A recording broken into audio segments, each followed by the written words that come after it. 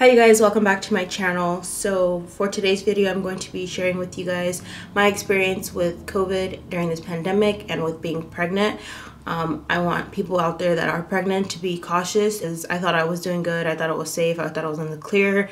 Turned out I wasn't, and it definitely affected my pregnancy. I want to inform you guys and just kind of share with you guys my experience to help prevent any issues that you guys might come across later. Let's go ahead and get started.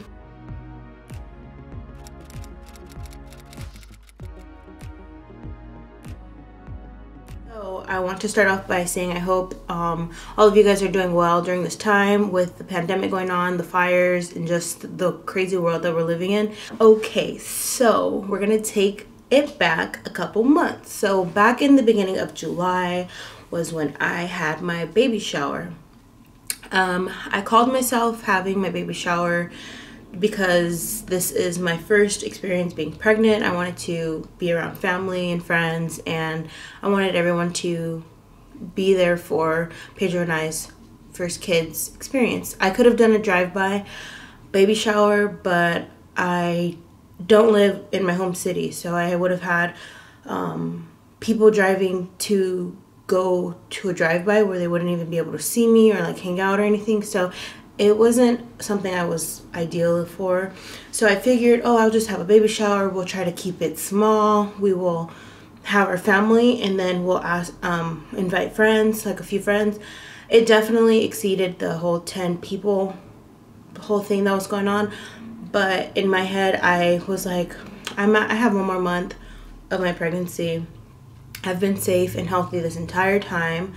I think I'll be okay to be around my family because I was already around them like before. I just didn't have everybody all together at once. So that, first of all, was not the best thing to do, was to have a baby shower.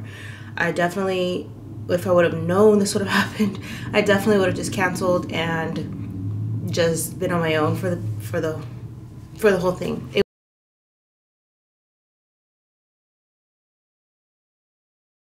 wasn't probably the smartest thing to do. Anyways, so this started July 11th, which was the day of my baby shower.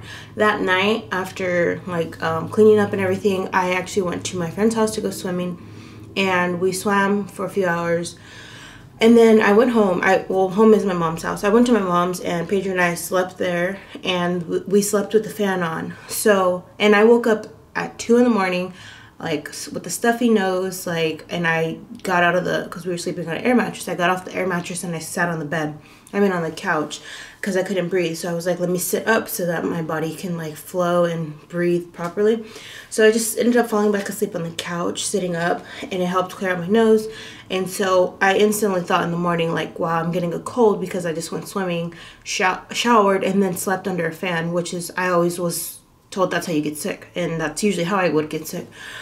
But that wasn't the case, I guess. So some of the symptoms that I had, or side effect symptoms, some of the symptoms I had was a stuffy nose, which is why I thought it was from swimming and then sleeping under a fan. I had watery eyes. I would get a headache, and then I eventually lost my taste and my smell. But during that entire time I was sick, I never got a fever. And so my sickness did last 2 weeks. I knew I was sick. I wasn't being like unaware. I just didn't think it was the virus. I just thought I was getting sick because everyone I was around, nobody mentioned being sick. My boyfriend didn't get sick. My family members weren't sick. So I was just like, I'm pretty sure it's cold.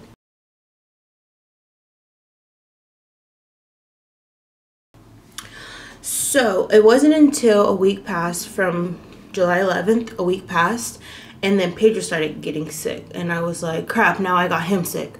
I was, in my head, I'm just like, let's both get like healed before I go into the hospital. That's all I want. Regardless of if it's a virus or not, I want to be healthy before I have to give birth to this baby, because I was extremely tired during the sickness, and I wasn't able to function properly like I wanted to. I felt like I was sleeping a lot. And then I was doing research, like trying to see, is this the virus? Is this a cold? Is this the influenza flu? Like, I had no idea what the heck was going on. So I just kept researching stuff, and that just kept scaring me. But nothing really clicked to make me feel like I need to go get tested. Mainly because I didn't want nothing on my nose. That was my biggest fear. even going into the hospital to give birth. Until I found out, literally the week I was sick, my doctor was like, oh, and just to let you know, once you get admitted into the hospital, you're going to be tested for COVID. And I was like, cool. So regardless, I was going to have a stick on my nose. So yeah, back to Pedro. So a week later after I was sick, Pedro started getting sick, and he was going through the same symptoms I was. So, but for him, I was like, okay, cool, you're sick. Let's go get you some cold and flu medicine, some cough drops, all this stuff. Some soup, because for me, I was pregnant. All I can really have was soup, hot water with lemon, and cough drops. And so for him, I was like, cool, let's go ahead and bust out these medicines so that you can get better. But that wasn't the case either. But luckily, his sickness did only last a week, so I don't know if it was the medicine that helped or if it was just coincidental that since I was pregnant, my immune system was already a lot weaker. So it took me longer to get better versus him. So we both ended up feeling better probably by the end of July. Like, it probably no later than like the end of July for sure. We were both better, healthy, not experiencing anything. So regardless of if it was COVID in my head, I was like, by the time middle of August comes, I'm gonna be good. So it wasn't until August 10th when I was admitted into the hospital, tested for COVID, and found out the next day I was positive. I got my results the next day in the hospital. And that's where basically I left off in my last video. But I didn't get to tell you guys because I filmed that video prior to having my next results. So I tested again August 20th at a clinic, and I tested negative. So it took almost 45 days probably for this virus to get out of my system to where I can test negative. I got my test results in 4 days, by the way. But at that time, Pedro also got tested because we have a newborn and we weren't sure, like, is it going to affect him? So we were kind of cautious. We were wearing masks around the house. It was a whole thing that was just unnecessary and just crazy. So he got tested on the 20th as well, but his test results came back positive.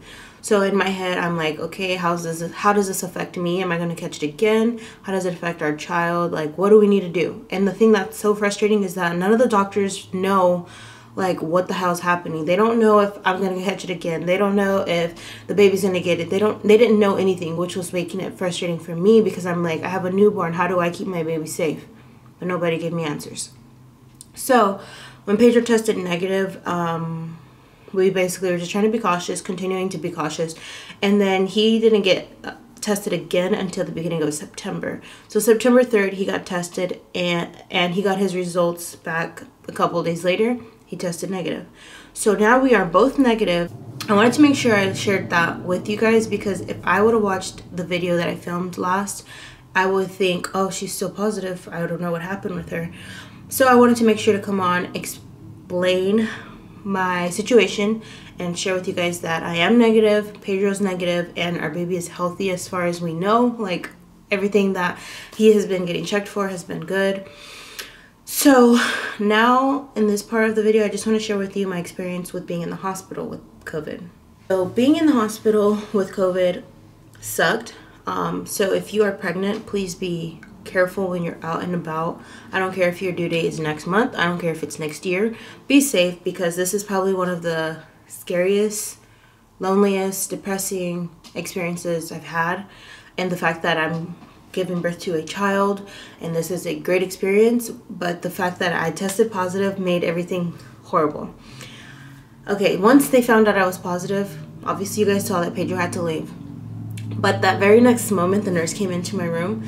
The whole time we were all just wearing masks. But right after I tested positive, they came in with masks, the face shield, the suit, everything. And not only that, but I could only have my nurse and doctors in my room. No one else was able to be in the room at all, like anyone else. And I say that because I'll later explain to you why that was important to me. And every single time the nurses had to leave the room, they had to take off their gown, their gloves, like everything had to get removed. In my head, I'm like, damn, that's wasteful. You guys have to put this suit on every single time, throw it away, put it on, throw it away. So they had to enter my room, do all that, which made it suck for me because I'm like, if I need something, if I have to call someone, they're going to be like, crap, we have to go to this girl's room where she's positive and we have to put all the suit stuff on. So it made me feel like a burden on my nurses and the doctors. The reason I say it was the most loneliest thing is because you're not seeing anyone in that room besides yourself, and then when you give birth, your child, and you can only get help from your nurse. I mention this because when you give birth, they offer you a lactation nurse or whatever, the person that helps you with breastfeeding. They offer you that. They get your baby's hearing screened to check if the baby's hearing's okay. And for me, I did not get to experience any of that. I had to speak to the lactation nurse over the phone, and I had questions about my milk because of medication that I needed to take. And so I couldn't even get no questions answered. Nobody knew anything. Literally, to take my lunch order, I had to be on the phone. Like, nobody was able to go into my room, which made me feel like I have this, I mean, I guess it is a deathly virus, but it just made it, I don't know, it just made me feel weird that I knew I was healthy. I knew I was fine. I knew I wasn't sick, but everyone else had treated me like I was, made me feel uncomfortable and like, ew, don't go into that room. That girl is sick. And I hated that feeling. Not having anyone there for support made me even feel more sad. And all I did basically in there by myself was be on FaceTime with my mom or with Pedro. But yeah, I just wanted to share that information with you guys because that is what you will experience if you test positive and if you're going into delivery. And then the last thing I want to share is just how frustrating it was for me to have all these questions from my doctor, like, how do I protect my baby? And for them to not have any answers is what really was crazy. It's like, okay, I get it. We don't have a vaccination or a vaccine for this virus. We don't have much information on it. But it's been almost a year. Like, can somebody come up with some sort of research answers or something? Because in my head, I thought it was ridiculous that they don't know what's going to happen to these kids if they catch, I mean, it's just all like what if or possibly or maybe, or there's no certainty, and I don't like that. And maybe that's common sense to you, but for me it was frustrating and a hot mess, and I didn't like it. Alright, so that's the end of my video. I hope the timeline went smoothly because sometimes my brain scatters information everywhere, and so I hope it made sense. I hope that it connects. I hope you guys understand. I hope this video was good. If you have any questions, let me know. Yeah, I think that's all. Thank you everybody that has subscribed to this channel, and thank you everyone that has been supporting me from the beginning. Look out for more videos. I know I mentioned in a few videos back that I would not be having a lot of baby related videos, but at this point, like, I have a lot of information that I've learned and I want to share that and just have it be a part of my videos. So most likely I will be having more videos coming out soon, baby related and just kind of all types of videos. So be on the lookout. I hope to see you guys next time and stay safe.